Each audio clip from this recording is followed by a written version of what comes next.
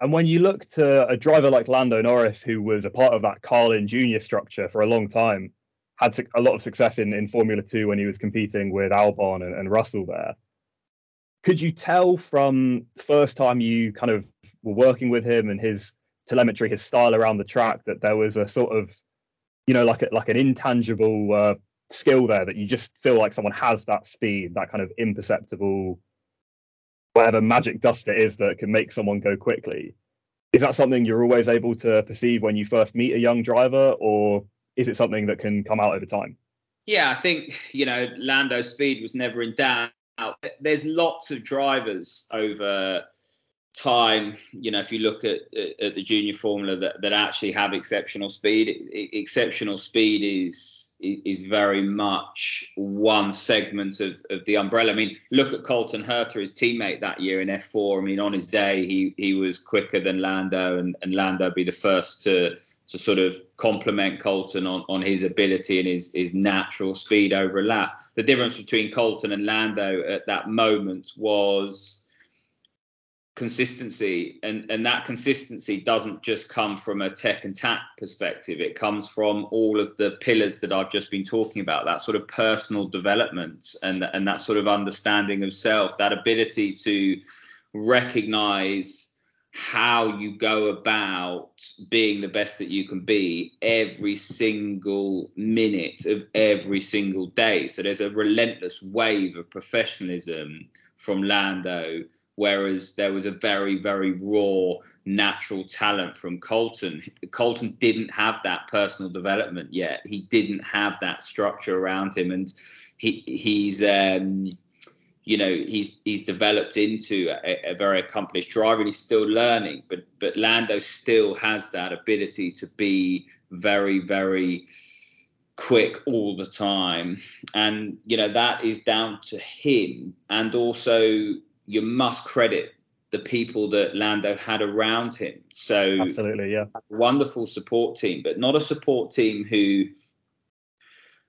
shaped Lando into being a certain way, which is something that we haven't talked about. It's very common in motorsport that we hero worship those that have gone before us. So Max Verstappen, now every young driver and parent is studying how Max Verstappen did it. We've got to shape our young boy or girl into Max Verstappen because that's how it's got to be. Whereas actually the team around Lando were encouraging him to be himself, were helping him explore what works for him and giving him space to do it. Very much like Lewis Hamilton, he was afforded years of learning. He wasn't just rushed into certain environments. He did 2 years.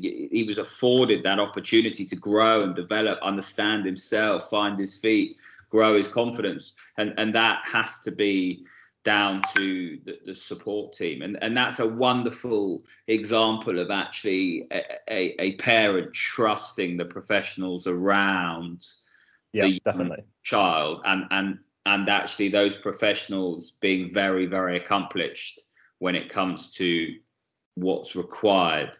And so, yeah, a really good case study there. The whole Lando case study is a really strong one. It's no surprise to see him doing what he's doing, and he just treats it as though he's the same.